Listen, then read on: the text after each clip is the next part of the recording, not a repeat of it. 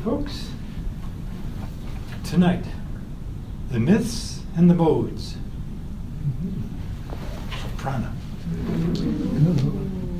Now that's not an English word or a Gaelic word. It's actually a combination of pra and na. Roughly translated, the first power of the body. Now in the West, we speak of when you go into the hospital, Marty, they're going to take his vitals, they call it. Blood pressure, heartbeat, you know, all that. Okay. That's not prana. That's a manifestation of something that I'll get to.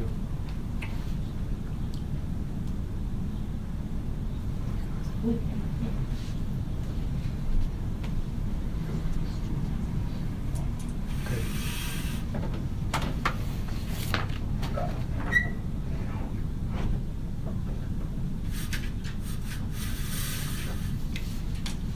I'm going to read you an actual lecture of Swamiji that I typed to get us going. And then I'm going to come in from another angle, okay? So that'll just expand your awareness. Swami, can I ask a quick question? Yeah. About prana? When does it actually enter the body? When the baby takes the first breath. Okay. It's not in the embryo. The embryo is being disposed to receive life. That's why abortions, you don't kill the soul. Soul isn't there. It comes at the first breath. And the baby has 72 hours to decide whether it wants to stay. Isn't that interesting? Really? Yeah. So he's got a case to join. Do I want to stay with this family at this moment of history? Yeah. Swamiji used to watch births that way and talk to the baby. Say, do you want to stay? Well, I don't know. What do you think? Let's flip a cover. I'll watch you when you come out. Take care of it. Oh, okay, I'm staying then. I'll catch up with you in about 20 years. Maybe. All right. Here's his lecture, as best as I recorded it.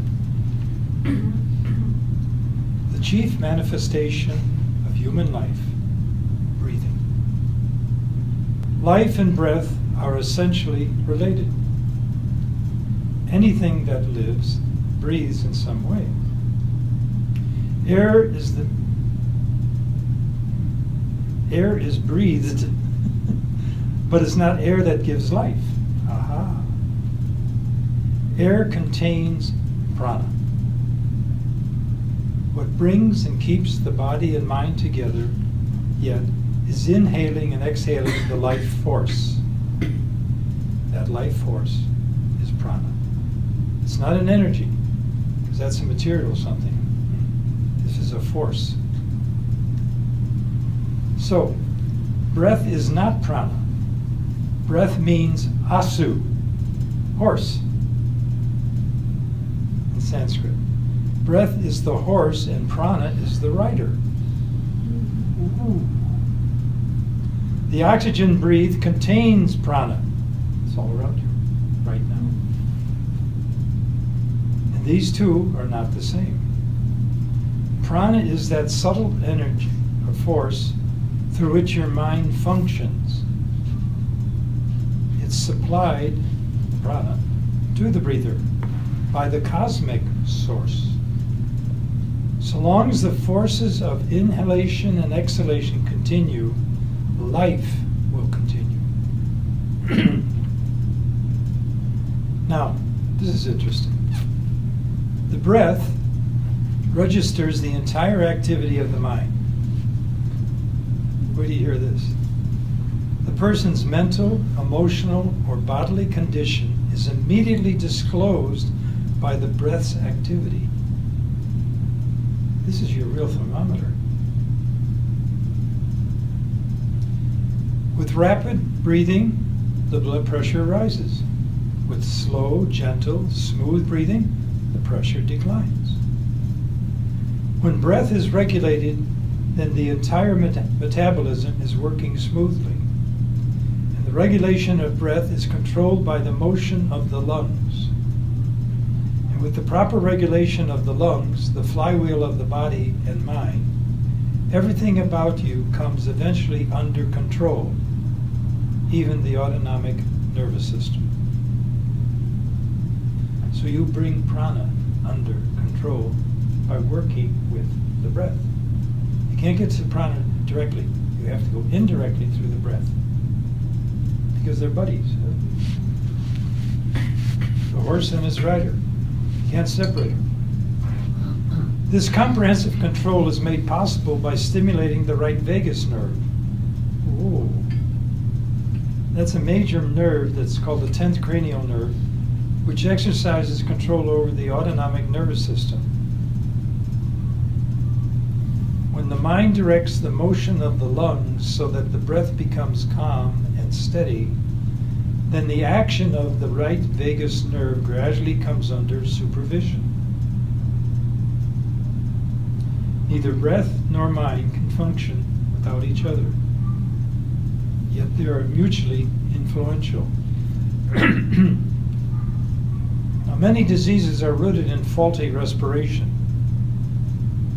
and many illnesses can be prevented when the exchange of gases is properly performed. Okay. Now, a sign of imbalance in the prana is the feeling of restlessness. Of course, none of you ever have that, right? When the lungs and the nervous system are overloaded, say, with the waste product, carbon dioxide, then the mind and the body are disturbed. A person's sensitivity is related to the purity and strength of the nervous system. An improper exhalation dulls one's feelings, even degeneration. Okay. Now this is an interesting point.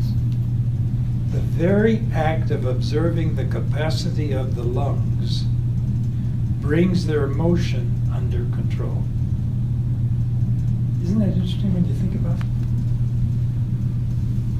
The observation brings under. You don't have to work at it. That to me is an amazement.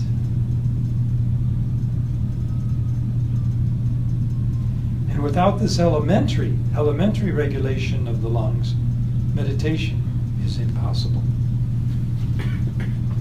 That's why we always start with the breath.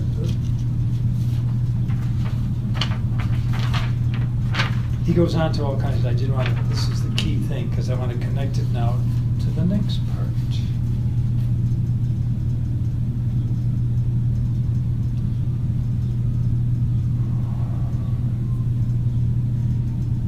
If you don't mind, I will redo some of it, but it's from a different slant because it was written, oh, by the way, that first one was written in 72. This one's in 83. In yoga, we sometimes come upon the term called prana, and the most contemporary way to interpret that is to simply call it power.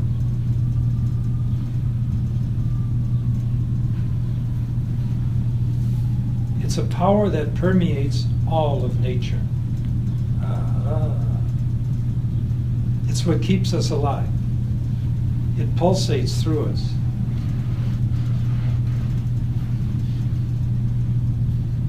Yogis were analyzing this, and they discovered that the principal sources of prana in our lives and throughout the universe are 5. What do you think they are?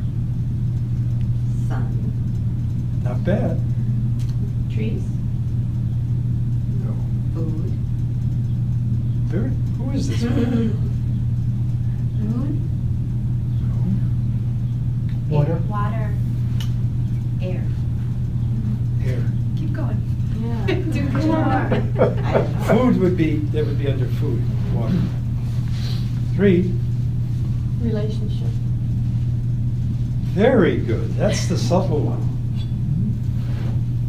We'll get into each one of these. You want to go one more? Mm-hmm. What do you ponder that? Nutrition, I'll call it. Covers water then too. Even mochas.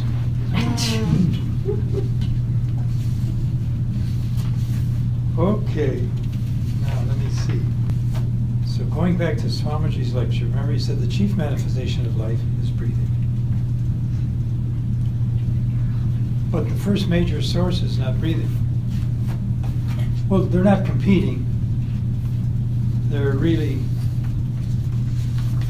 lined up and they assist each other.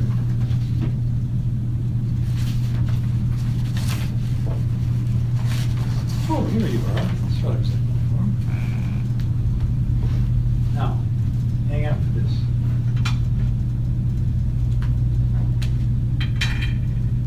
In order to use prana, you have to introduce yourself to the center within. Sometimes people refer that as the kundalini. But the word kundalini, it's kunda and lini, is not the proper term. It's called Devatma Shakti. Ooh. And what is it? It's the latent power that makes us alive. Okay. So is it a storehouse of prana? One of its manifestations is prana, right? Prana One of its manifestations. comes out of it. It uses that for the embodiment of the soul. Okay? So the Mahashakti is called the primal force of the universe. Now, hang on. There are three aspects that she must use in the person. You're going to love this one.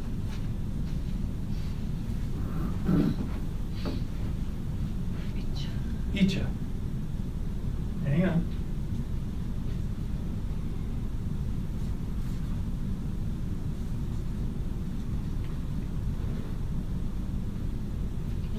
Jnana. G-U-I.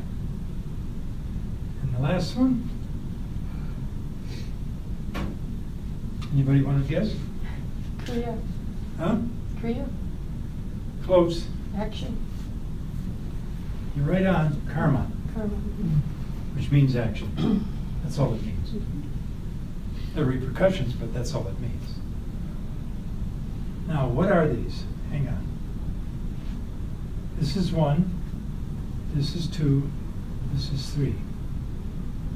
1 needs 2 in order to do 3. Will. Knowledge or intelligence. Never mind my clear writing. And this means doing it. In order to will it into action, I have to have knowledge to guide the willing. Those are the three main aspects that prana will exert in you for the kind of being you are.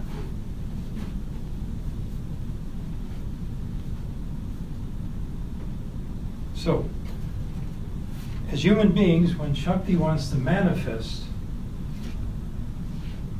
she will always use prana. That's her way of manifesting life, as the yogis understand in our tradition. So,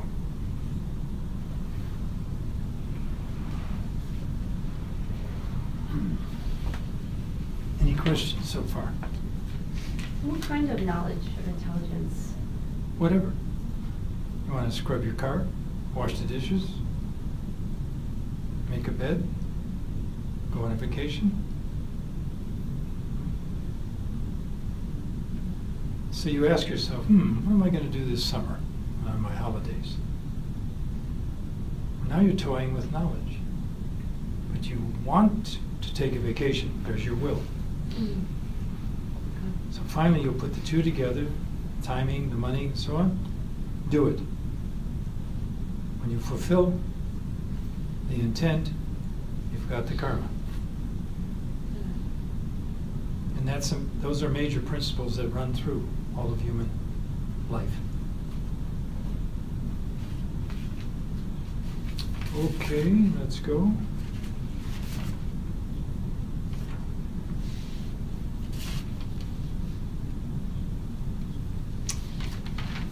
Now let's go back to the major sources again. And the first one we said was the sun. Oh, I'm saying the first one is the sun, because it's the most prevalent, the most obvious. Just think what you would do without the diaphanous display of the sun. I love that word, diaphanous. Huh?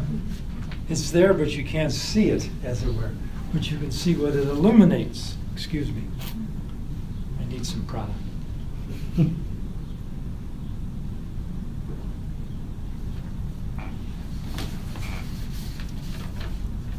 Now, all of the expressions of prana have an impact. It's not just being indifferent. So think for a moment, what does the sun do? Besides give you a burn. Well, it makes things grow. Makes things grow. Exactly. You take the sun away, you can feed it water, vitamins, nothing's going to happen without that sun. So look at the power of that. So there's certain primary elements here that we've got to think about too. Okay, so sunlight is the first major source of prana. So in some mysterious way, as we say, it enables things to grow.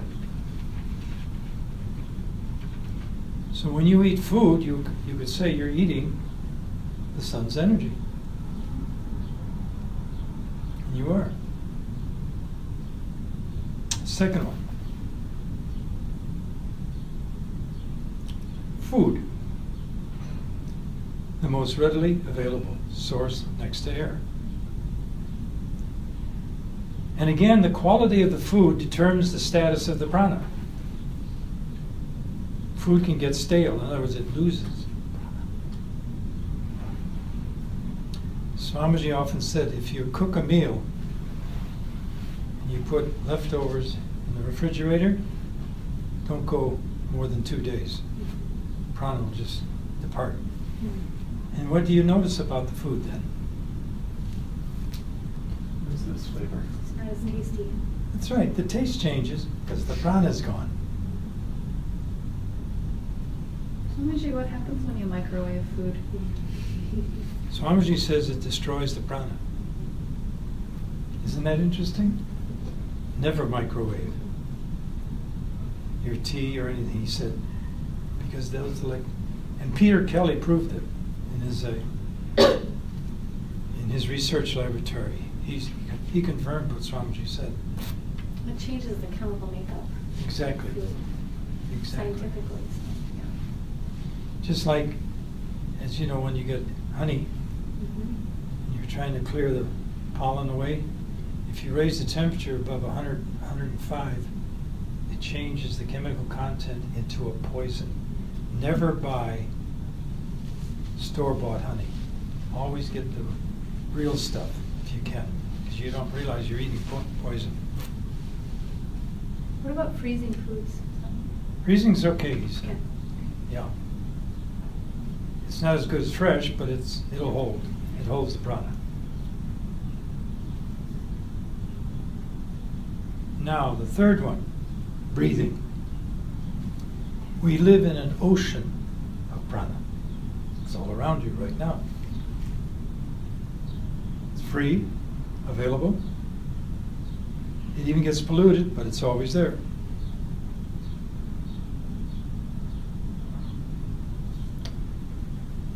And the major factor in determining the longevity and the quality of living of older people is their breathing process.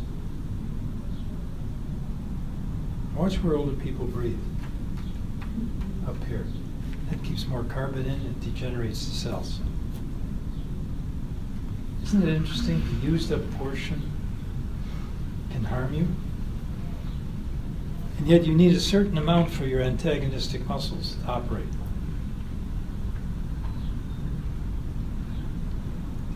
But your body knows how to regulate that. Okay. Isn't it interesting sometimes when you climb stairs too fast, what do we say? You're out of breath. But you're not out of breath. What's really happened is you've filled the lungs with carbon dioxide, and that tires you.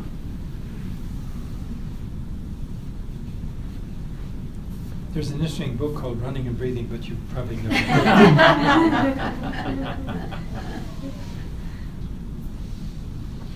You've heard of Aveda? Have you heard of Jute? Mm-hmm. You know who the president is? Mm-hmm. Dave Wagner. Dave Wagner. Karen Grossman, remember Karen? Mm-hmm. Well, she'll see, you'll be with us this spring, or rather this fall. She just sent me an email, said she was she was in the classroom for a lecture at Columbia University a week ago. And the lecturer was Dave Wagner. And so Karen, she's a little bold, she raised her hands and said, "Sir, have you ever heard of Swami Jaidev or Justin O'Brien?" And he said, "That gentleman taught me how to breathe, walk, and run."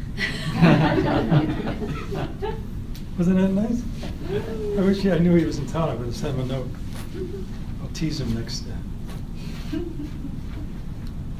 I've always been impressed with him as a corporate head. Most corporate heads I can't stand, but I liked him. We got along together quite well. He had me lecture in all his salons. There are 5 of them in Minneapolis and St. Paul on wellness. Okay, now we've got sunlight, nourishment, and breathing. Now the last 2 are very, very subtle. Let me describe a situation. You call up a friend and you say, "Let's meet for chai at Espresso Royale." It's a Saturday morning, you don't have much on your mind. And as you're driving, you're looking forward to it. You're perking up. That's prana.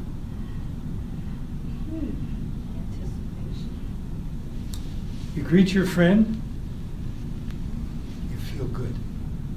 Prana. Ideas can provide prana. Now that to me is amazing. So when Marty's doing research, say, and he finally starts to see a connection, things he's been working on, you get excited. That's prana. So you can stimulate your own prana. You don't even need a donut. There isn't any prana in them. It takes it down. Yeah. So just good thoughts. Yeah, that's it. Don't you feel better when you have good thoughts? And what happens if you have opposite thoughts? You block the prana. Seriously. You reduce it. You squeeze it out. Eee. So all depression is in the breathing. Think about that. I've worked with people years ago. And I said, "Do you want to stay on drugs?" "No, I want to get off the drugs." "Okay. Let's just play a little bit." I got them to start doing the breathing. Come in and see me 3 or 4 days from now. We'll do the practice again. In 2 weeks, no more depression. You cannot get depressed if the right nostril is open. I'm serious.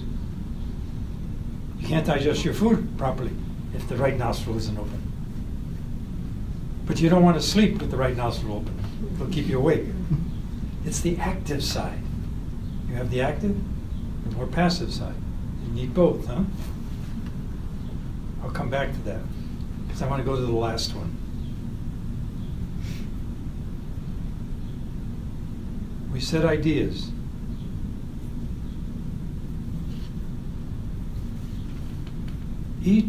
This is connected to that idea one to some extent.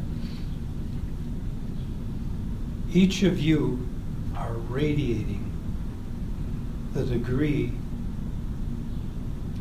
of your development of prana in your personality.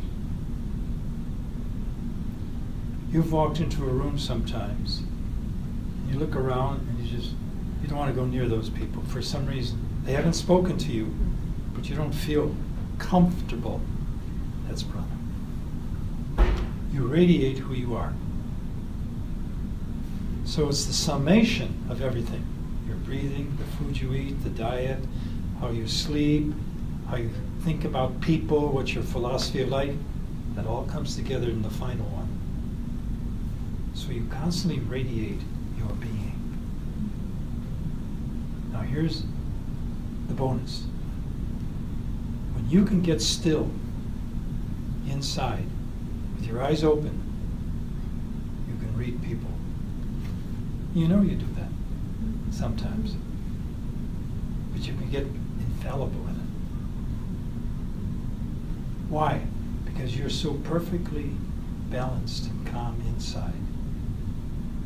You're simply gazing upon this reality, and your act of contemplation pulls it all in. Isn't that interesting when you think about it?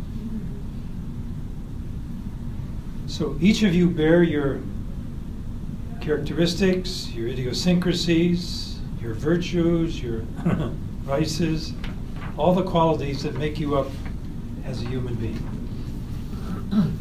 That's why animals can sense you right away. They read you. You can do that too.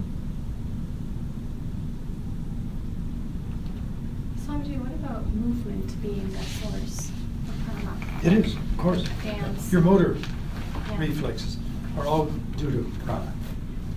It's the force that keeps you alive and makes you move. Or rest, huh? You got to have the will. All those have got to be in it if you're going to move, and not just sort of scratch your head. So any deliberate movement involves those three, and those are all aspects of prana.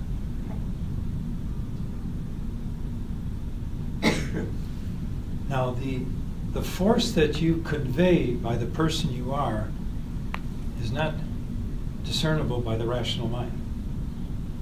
It's all intuition. It's a knowing without going through the work of getting to the conclusion. That's why you can just sense things about people, even about things. You're driving down Snelling, and it's a weekend, Friday, late in the afternoon. You don't want to go near the state fair because it all narrows down, right? But you thought you'd beat the traffic, but something says you're not going to, you're going to get caught. Oh boy. So zoom over to Lexington. And you were right. It can work in practical life, but don't try it at a horse track. Do a little more discursive investigation first. Then you kick in with your intuition. Now, one more. It's connected to it, obviously. We've hit on it. You walk in the woods. And if you're really sensitive, as you cruise through, staying calm within, you can pick up the changes from the kinds of trees, the flowers, even the animals. You'll pick it up. It'll also affect your nostrils, besides your sight. Because the aromas come off. By the way, your state of emotion gives off an aroma.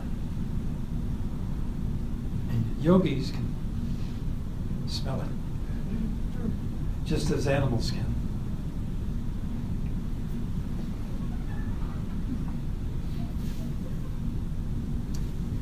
That's why when you have a profound relationship with someone, you're extremely intuitive with that person. You just know. The moment they walk in the room, they don't have to say anything. Even if they had a smile on their face, you know there's something up.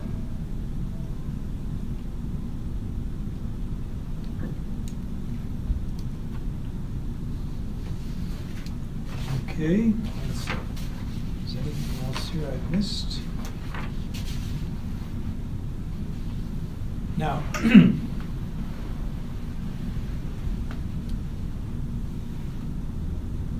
have you ever had this where suddenly a friend of yours just came on your mind? Maybe the phone rings, or you get a text. Well, look at this.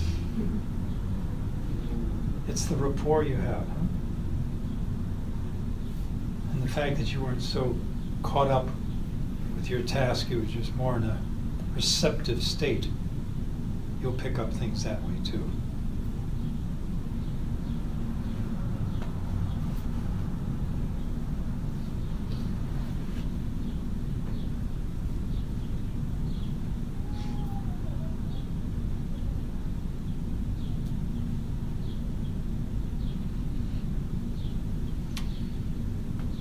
One afternoon, many years ago, Davey and I went for a drive. I thought I'd go for maybe 2-3 hours.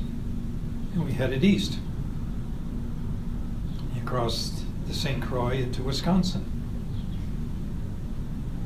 And I was driving along. And there was a sign saying about this little town on the left. I said, oh, I've never heard of that. So I turned and started to go towards it. And all of a sudden I felt a wave of negativity. And I couldn't shake it. In fact, even Davey said, do you feel it? I said, yeah. I turned around, went back. But then I went back to look it up on the map. It was a town full of American Indians. Obviously, they felt very suppressed. That's what I think. Maybe out of work and so I was picking up all the negativity. Couldn't prove it, but I don't fight that anymore. So there's a communication. In a sense, Prana wants you to know its presence for what it is. Because your ability to discern even anything in this room is due to the presence of Prana in you. If it leaves you, you won't be aware. It'll be a shriveling up, so to speak. It's like trying to convince someone of something when they're in a very depressed state. They're caught. Huh? They're not radiant with the prana as it should be. Swamiji, if prana leaves you, are you on your way of dying? Mm-hmm. Yeah, right. That's what happens. Yeah. It starts to ebb.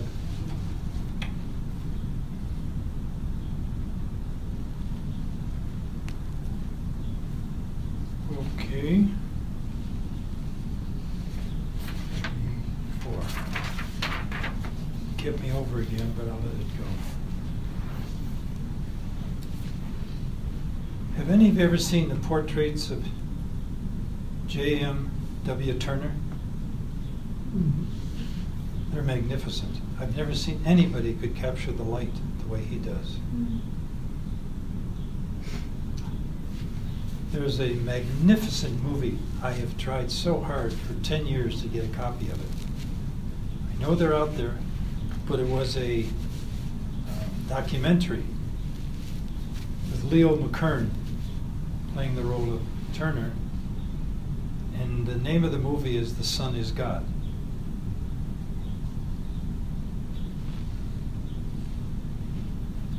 Anyway,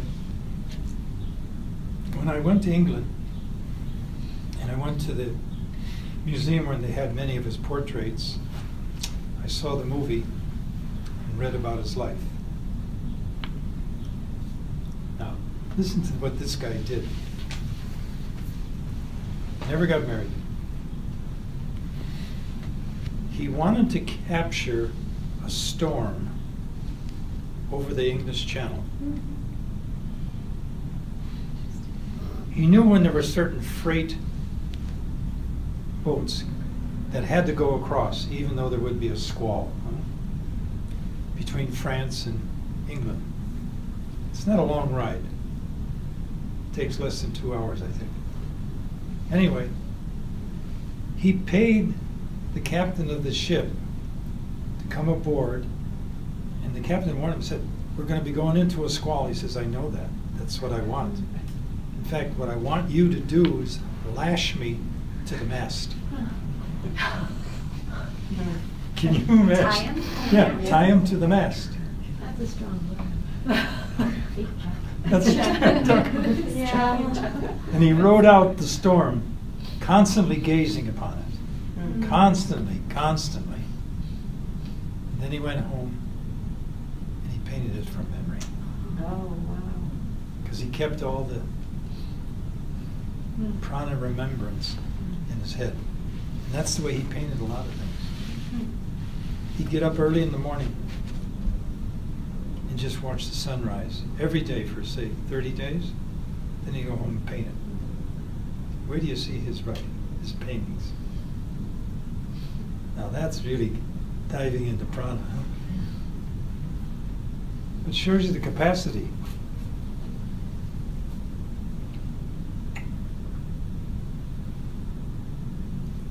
So Swamiji, Shakti and Prana are not synonymous. Prana is a form of Shakti. She releases it. That's one of her attributes.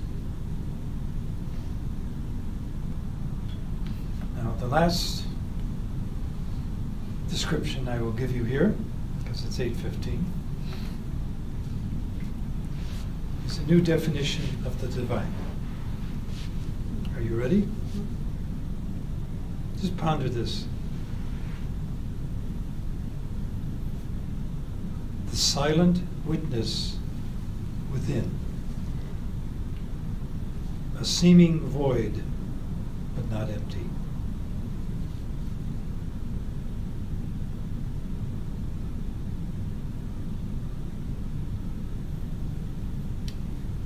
Swamiji always used to speak of two basic principles.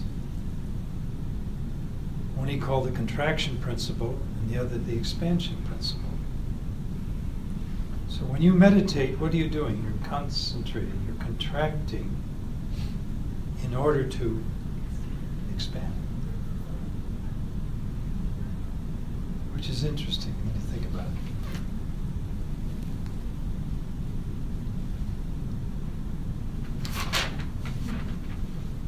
Well, that gives you a little glimpse of prana.